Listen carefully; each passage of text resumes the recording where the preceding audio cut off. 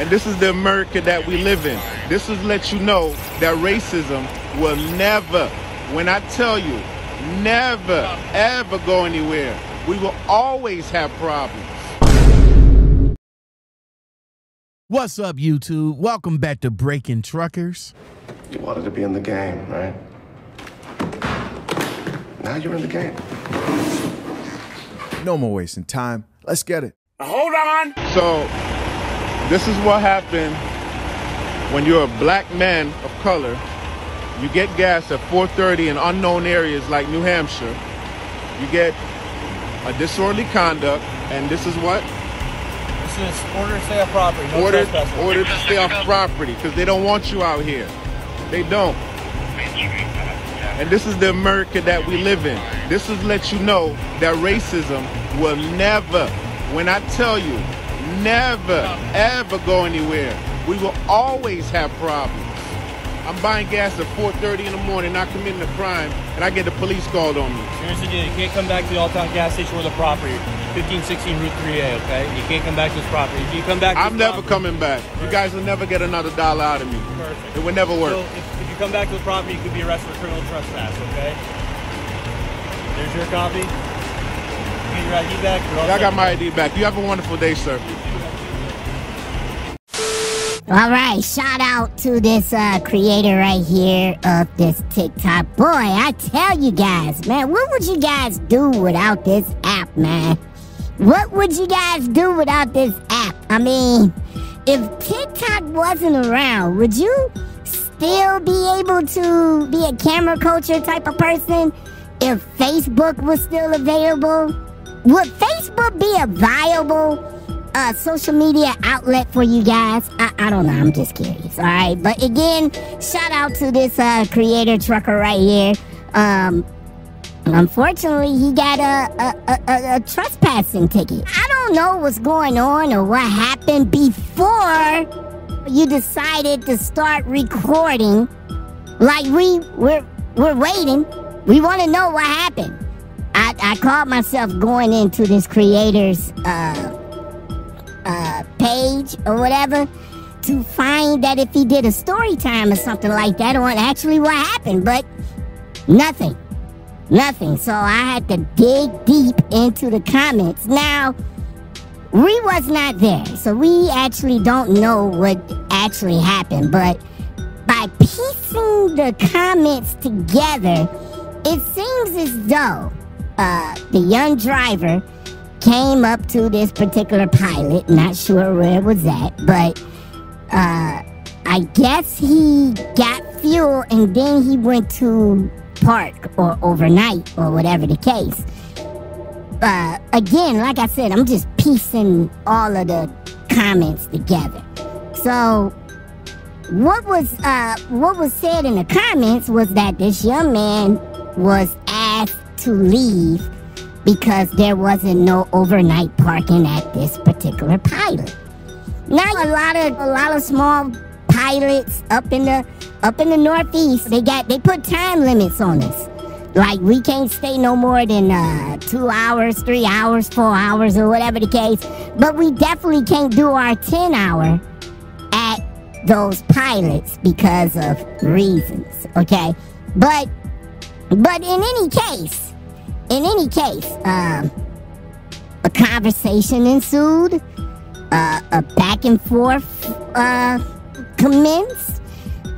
He probably refused to leave because he probably used the "I'm out of hours" trope, and pilot called the cops on him. The cops on him, right?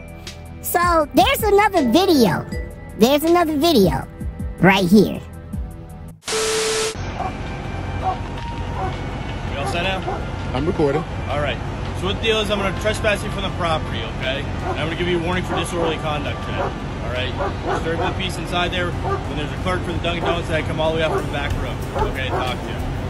So, you said a clerk? Well, the manager over there at Dunkin' Donuts, wherever you want to call that. He came and talked to me? He did. The guy in the blue shirt.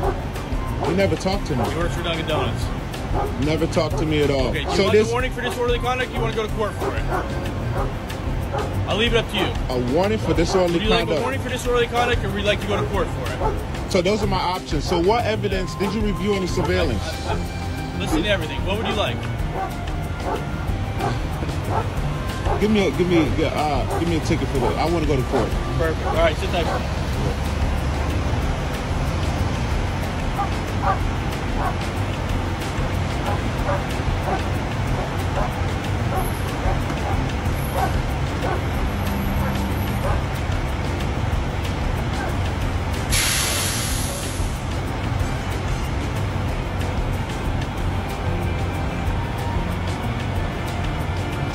So this is America. A black man cannot buy gas at 4:30 in the morning.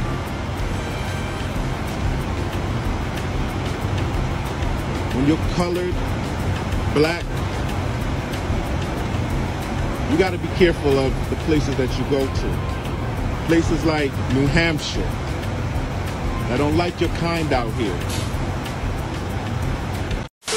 Bro say he wants to go to court for disorderly conduct. And the officer was just saying, like, yo, we just gonna give you a warning. This isn't like you getting a ticket for your truck, bro.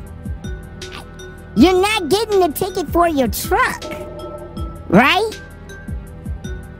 So why would you want a disorderly conduct ticket just to go to court? I don't get it.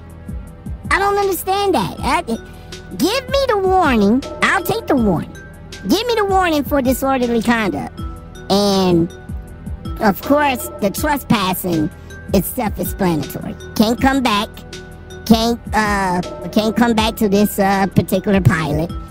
And if you do, you going to jail.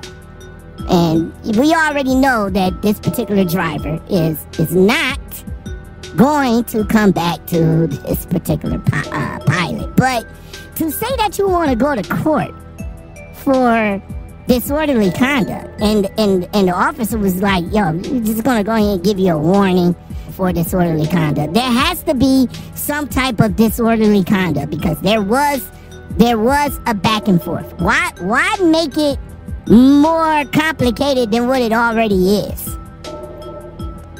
Why make it more complicated than what it already is? I mean, for me, hey, tell me to go, I'll get up, I'll go and leave. But again, like I said, shout out to this creator. You have to let us know that at 4 o'clock in the morning, there's always the race car. It has to be played in every scenario. Okay? Now, just my opinion. I mean, a private property owner don't want you there. You have to leave. You have to leave. You can't use your entitlement as a truck driver to be like, oh, okay, well, I'm a truck driver and I must stay here. I must get my fuel here. I must do this because I'm a truck driver. But no, you can't use that. If a private property entity tells you to leave, or they don't want to service you, then whatever the case, leave. Maybe you're right. Maybe the race card was played. I don't know. Right? I don't know. But in any case, like I said before, by piecing everything together in the comment section, it seems as though that this driver got his fuel, and I guess he was trying to stay on the property until his time was up, and got into either a back and forth or a conversation with the management, and it didn't go well, and management decided to call the cops, and now here's the cops is telling you gotta go. Here's a trespassing ticket, and we just gonna give you a warning for disorderly conduct, but we're not sure if the driver probably talked him out of the disorderly conduct ticket to go to court. I mean, why? just take the ticket. Just take the ticket and don't come back.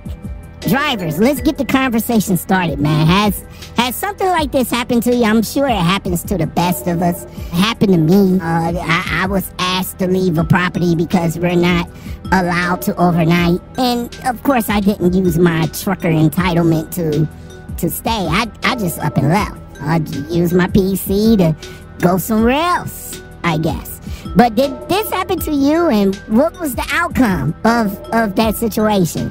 Let us know in the comments below. Big G's got it locked, boy. Want you to love me all night, yeah, take me down. Want you to make me real wet, yeah, swim around. Want you to take it like a G, and I'm